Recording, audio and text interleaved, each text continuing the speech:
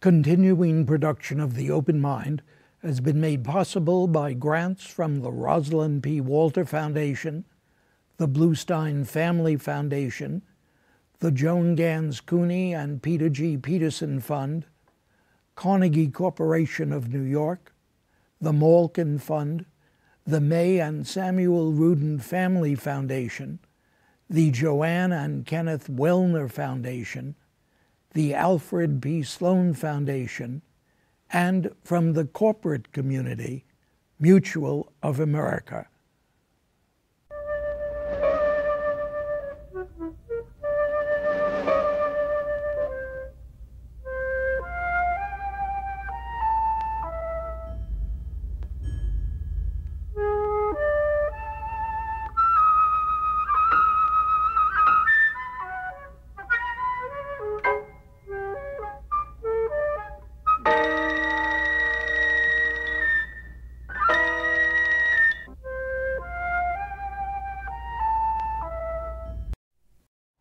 I'm Richard Heffner, your host on The Open Mind, and I first met my guest today when he was president and CEO of the International Rescue Committee, one of the world's largest organizations providing relief, protection, and resettlement services for refugees around the world. Before that, he had been head of the AT&T Foundation, where he worked so diligently to support the performing and visual arts. And still earlier, he had distinguished himself as executive director of New York City's famous 92nd Street Y, a leading artistic, educational, and social service institution. But I'm a born and bred New Yorker, a West Side Manhattanite at that. And what looms largest for me is that my guest, Reynold Levy, and I had our first open mind conversation in 2002, shortly after he became president of Lincoln Center. And over again, whenever I come within hailing distance, within sight or sound of that truly magnificent New York, that American, that world-class cultural institution he has led to ever and ever greater glories over the decade plus he has served as its president, I want to thank Reynold Levy for making Lincoln Center what it is today, and indeed for making so many of us, from near and from far, his devotees and Lincoln Centers as well. But now, as 2012 ends, Reynold Levy is beginning to prepare to retire as the peripatetic president of this wonderful home to Lincoln Center for the Performing Arts, the School of American Ballet, the New York Philharmonic, the New York City Ballet, the Chamber Music Society of Lincoln Center, the Film Society at Lincoln Center, the Juilliard School, Jazz at Lincoln Center, the Lincoln Center Theater, the New York Public Library for the Performing Arts, and the Metropolitan Opera. Now, my guest has already written, and we have talked here about Yours for the Asking, a call to arms, ALMS, that is. But there must still be many, many serious lessons this past decade has taught my guest about big institutions and small ones, about cultural life and politics in America, about big, big dollars, how to find them, of course, but even how, where, and when to spend them. So that my guest, the literary type, is sure to write some more. But I wonder what he would share with us now as the curtain begins to come down at Lincoln Center. What would you say? What are you thinking about as you begin to prepare to leave? Actually, Richard, I'm extremely impressed by the goodwill and the volunteerism and the civic activism of an enormously energetic and resourceful group of citizens, of trustees of Lincoln Center, and the volunteers that are associated with them. We've just completed an unprecedented physical expansion of Lincoln Center. We spent $1.2 billion. We were on time and on budget, and we rebuilt and modernized Lincoln Center, its public spaces, its infrastructure, its artistic facilities. straight through a very, very severe recession.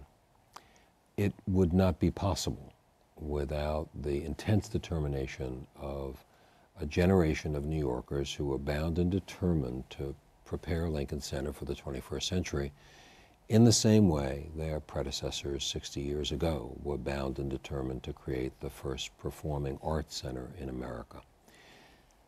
There is something very, very special about this third sector in American life that lends itself and supports and encourages giving and volunteering, and that this is really a collective enterprise.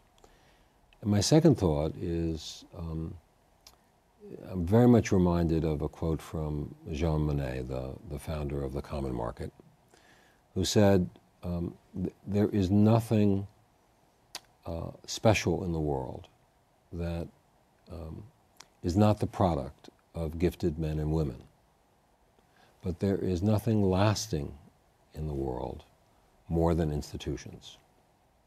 And I am surrounded by institution builders, by people who really believe in creating enduring organizations for the future.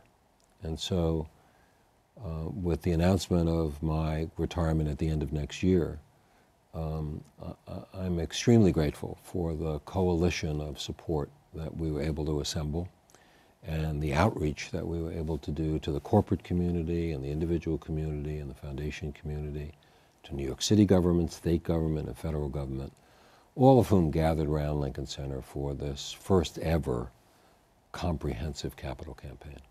Volunteerism. It's so interesting that you focus on that. Do you feel that this is unique now in our new century, in our time? I think that it's by degree, not in kind. The number of non-government organizations around the world is spreading significantly. The rise of the non-state actor in foreign policy has become a phenomenon commented upon by political scientists and foreign policy observers.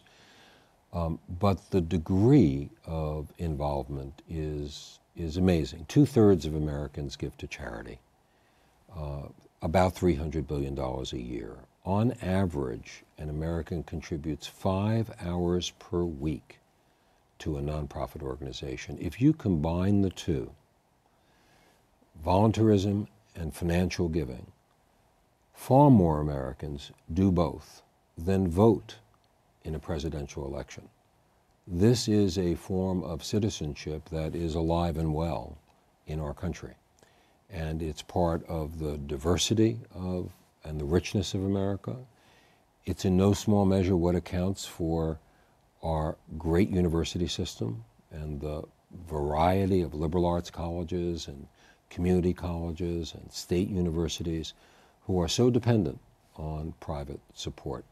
I graduated from the University, I got a PhD from the University of Virginia in 1973, and at the time, 40% of the university's funding was from the state of Virginia. Today that figure is 6%. And the difference has been made up by philanthropy, largely but not exclusively from the graduates of that state university, and so it has been around the country.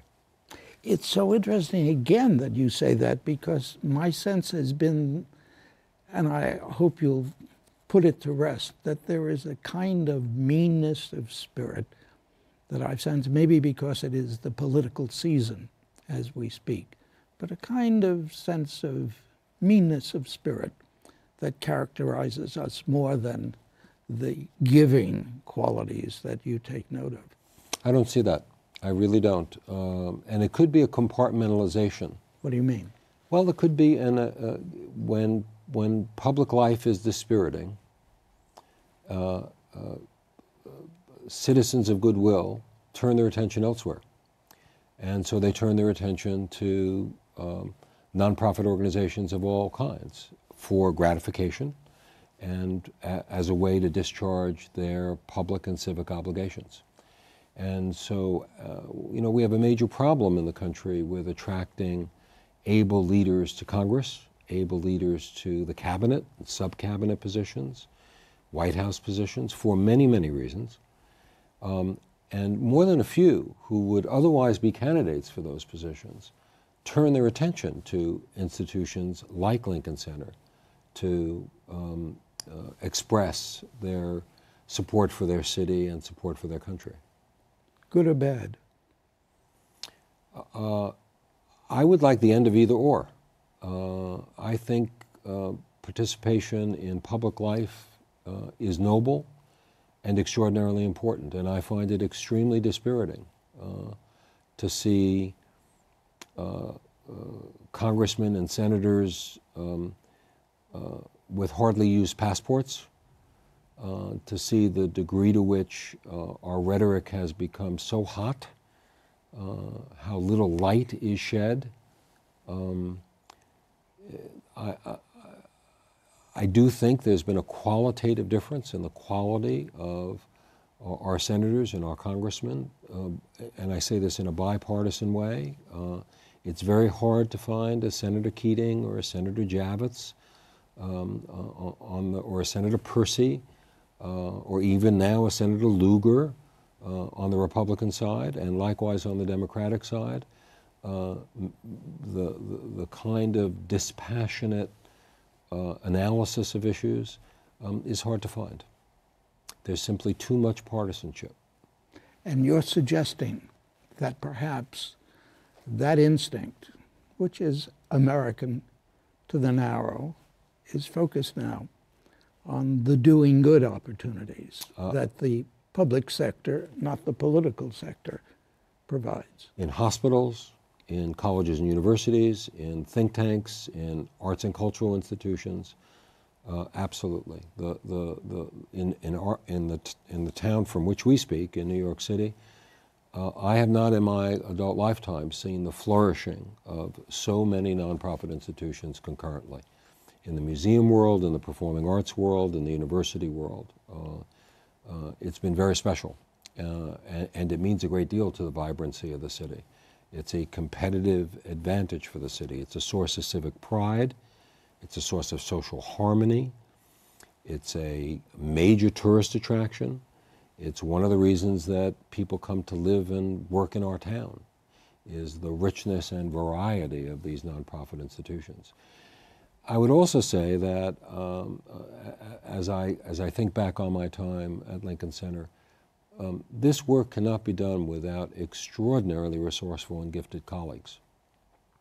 And the not-for-profit sector has become a place where young people who are very skilled and have choices decide to put a substantial part of their working lives because of how gratifying that work is. You know, Reynold, you said that once before here, and I wasn't puzzled, but I wonder, what are those skills that you address yourself to? What are those personal characteristics? Because you have been so complimentary about your colleagues over the years here.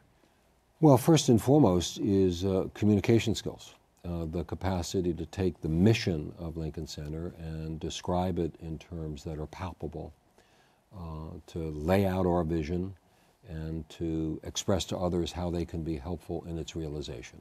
Well, as you said once, you can take, and your colleagues can take, a potential donor, giver, to one of your many wonderful performances. There it is, in real life. We can. But we can also persuade that donor that the brown bag carrying, thermos holding, MTA card holding New Yorker, that first generation New Yorker, belongs at Lincoln Center as well. That child in a public school in the South Bronx deserves exposure to Lincoln Center through physical means, by coming to Lincoln Center, by having Lincoln Center come to them physically, or by means of digital media. So the opportunity to say to donors, what you so much enjoy should not be a luxury for the few. It should be offered to the many. And one of the things that's most gratifying about what's happened at Lincoln Center in the last decade is that the architectural change removing the barriers to entry, making Lincoln Center more accessible physically, introducing 21st century technology, Wi-Fiing the campus, providing food and beverage at many price points, making Lincoln Center a welcoming destination, creating a new Lincoln Center Commons called the David Rubenstein Atrium, is a metaphor for our desire to reach out broadly to tourists from around the country and to those who don't live in the immediate neighborhood of Lincoln Center to come and enjoy those many impressive organizations that you led the program with. Now, go outside of New York. What do we find? You're not someone to toot your own horn or your own institution's horn. So I don't want you to be too nice in talking about the rest of the country. To what extent is this kind of approach paying off elsewhere? Are we seeing the kind of growth of Lincoln Center for the Performing Arts elsewhere? The experience is uneven. I think there are some standout institutions. The growth of regional theater, for example, and the number of very, very high-quality theaters in the United States is exceptional and extraordinary. Modern dance used to be much more vibrant, and the amount of travel of modern dance companies around the country used to be much greater. The federal government is not an important actor in the performing arts world any longer. Was it? When the National Endowment for the Arts was first founded, it was, both by precept, by example, and by resources. When I was at the 92nd Street Y in the 1970s, its challenge grant programs, its touring programs were vibrant and important. They are no longer. They're not a significant player in the performing arts scene. So there's a much greater dependence on individual and foundation giving. I think the recession has had an erosive quality on budgets and on spirits. And we read often about the travails of some orchestras around the country, about the closing of some performing arts institutions at the edges, at the margins around the country. But I think by and large, there's a very forward-looking spirit. Take museums. Just 20 years ago, museums were regarded as fossils. Their death knell was predicted over and over again. And today they couldn't be more lively as places that attracts a widespread demographic with great excitement. And in our town, two of our museums, both the Modern Museum of Art and the Metropolitan Museum of Art, are talking about opening up on the one day they were closed, on Mondays, to accommodate the enormous numbers of people who are enjoying them. So I think it's very much a mixed record, Richard, but there are some very, very positive signs. The recession, you didn't let it get you down for a moment, did you? No. You used it. Correct. How so? Well, first of all, I was very inspired by our mayor. Early on after 9/11, Mayor Bloomberg gave an address in which he reminded New Yorkers that in the middle of the Depression, the Empire State Building was built in a single year, in the Depression. And, I said to myself, my Lord, if that can happen, then surely we can get a coalition of actors who are willing to see this through, see the redevelopment of Lincoln Center through for the next generation of artists and audiences. And in fact, we argued that. We argued that if we could be successful, this might be a good example to others. And there were times when Lincoln Center was not only the largest construction site in New York City, it was one of the largest construction sites in the country. And we're very proud of that. Not only because of what it accomplished, but because of the employees and families who had jobs, as a result of our collective efforts.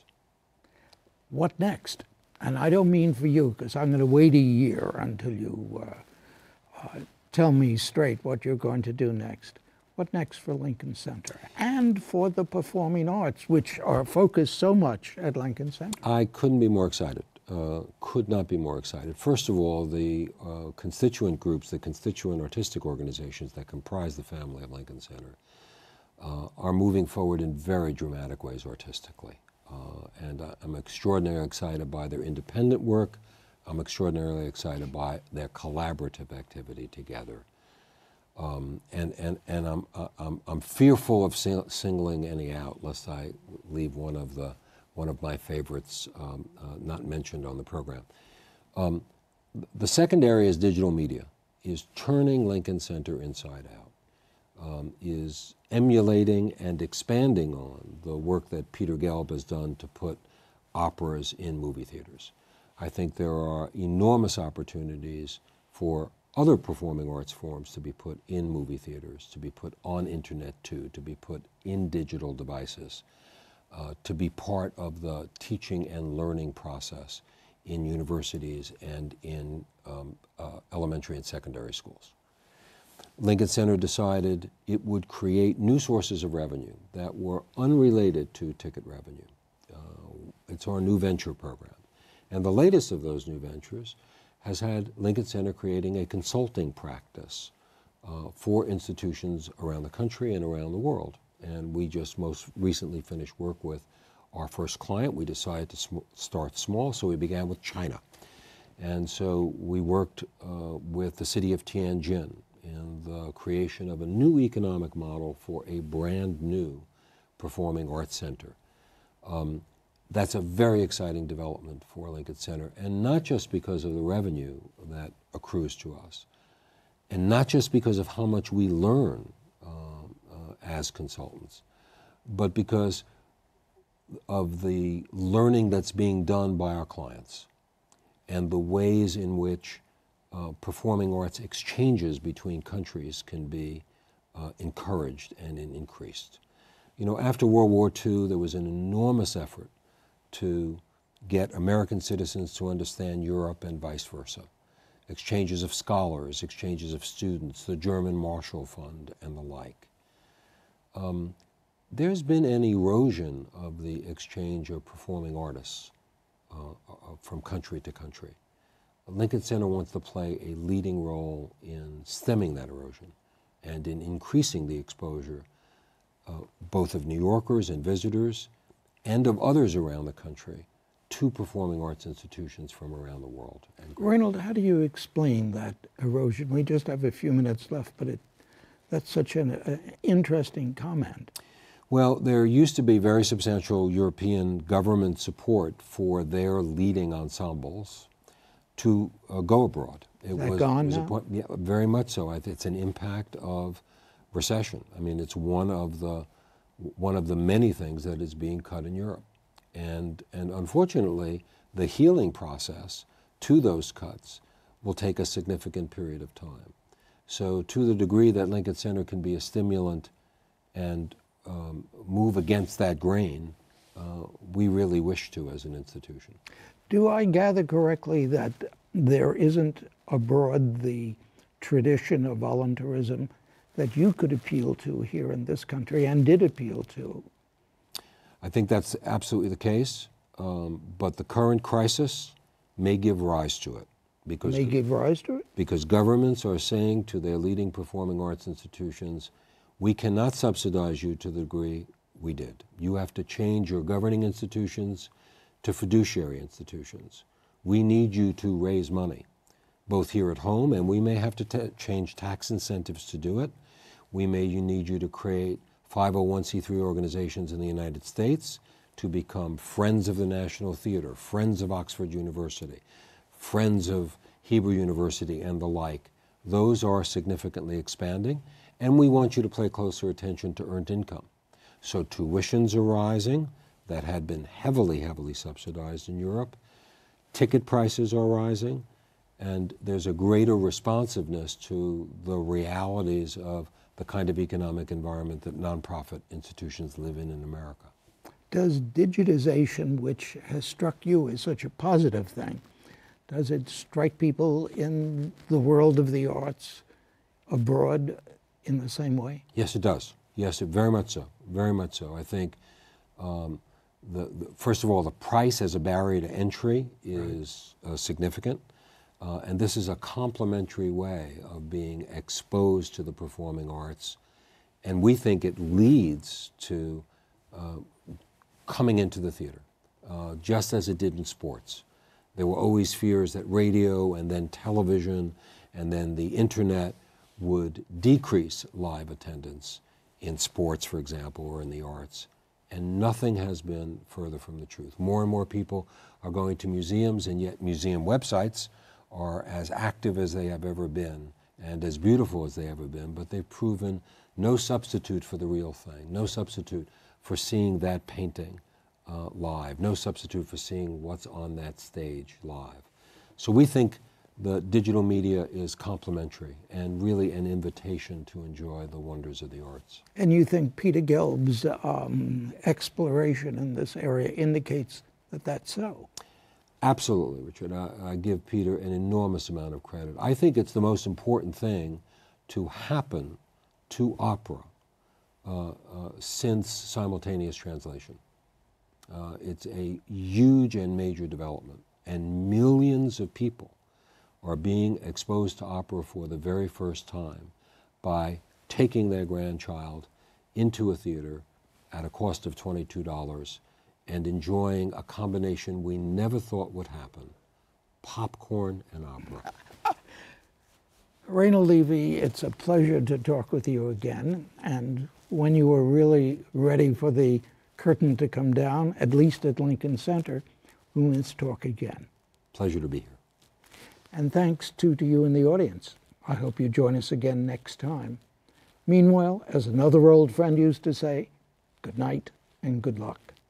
And do visit the Open Mind website at 13.org/openmind to reprise this program online right now, or to draw upon our archive of 1,500 or so other Open Mind and related programs. That's 13.org/openmind.